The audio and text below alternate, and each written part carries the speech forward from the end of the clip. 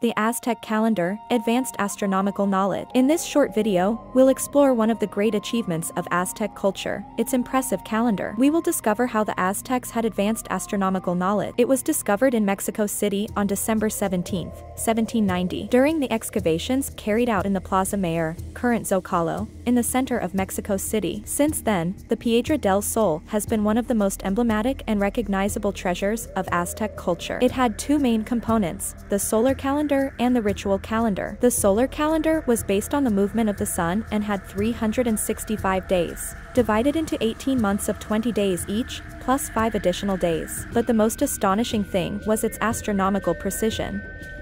The Aztecs knew the stellar and planetary cycles, and they adjusted their calendar to reflect these celestial movements. They also had a pictographic writing system that allowed them to record and transmit their astronomical and calendrical knowledge from generation to generation.